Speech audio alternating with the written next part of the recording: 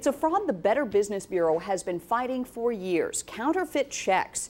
And today they want to remind you that if you fall for one of these scams, not only will the crooks walk away with your money, but you could get into some serious trouble with the law. Our Sharia Davis has been looking into how these scammers try to tempt you. She joins us live. Employees say they've seen an increase in calls regarding counterfeit checks, and if you fall for it, you could be charged with a felony. Every one of these, every one is a fraud. All of them. There are no legitimate prizes or contests.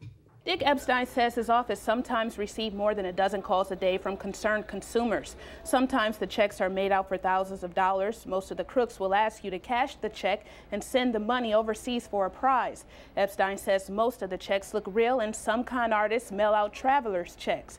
But once the check bounces, banks will ask you to pay it back, and if you can't, you could end up spending some time in jail, which is why you should ignore them. When you win a contest, you never have to pay anything. You don't have to pay taxes, insurance, customs duties, legal fees, none of it.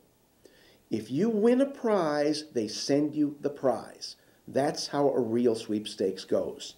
Epstein also says crooks sometimes use disposable cell phones to make their business seem legit. You've heard it before, but there are a lot of truth to this. If it seems too good to be true, then it probably isn't. Reporting live, Sharia Davis, Fox Toledo News, First at 4.